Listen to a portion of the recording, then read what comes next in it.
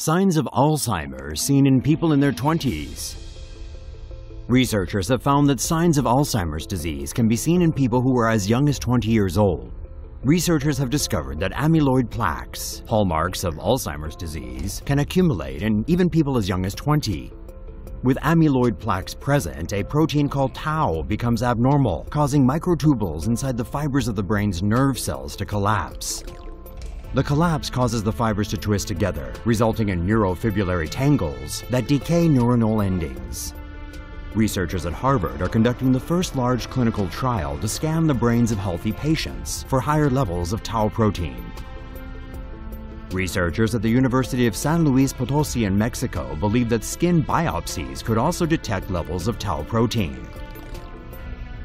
5 million Americans are affected by Alzheimer's, and researchers believe that by 2050, 16 million will be affected.